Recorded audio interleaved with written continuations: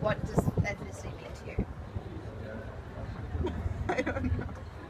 Well, considering I was generally born here, so I've been grown up with like the Australian way of life, so it doesn't really mean much to me to say because I'm Sri Lankan by origin, but to me, like, while that means I get to do extra activities in terms of customs and stuff, I eat differently to you guys and stuff like that, but like, honestly, in terms of like beliefs and stuff, I'm just a typical Aussie, honestly.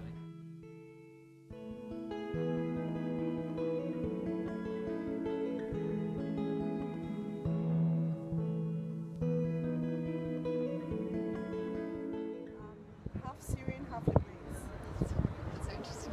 Two of each. Interesting people. Have you ever faced any discrimination with your In Australia? in Australia or any other place?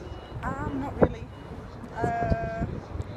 More overseas when we go back overseas Okay. because they call us like Australians. Yeah, when we go back home. Yeah, but here my parents did, but not our generation.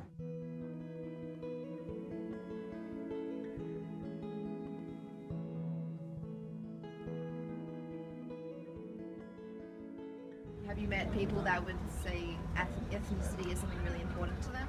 Well, I don't know, like, it is to me a little bit, like, family-wise, I think ethnicity is kind of important to us, if that actually means race.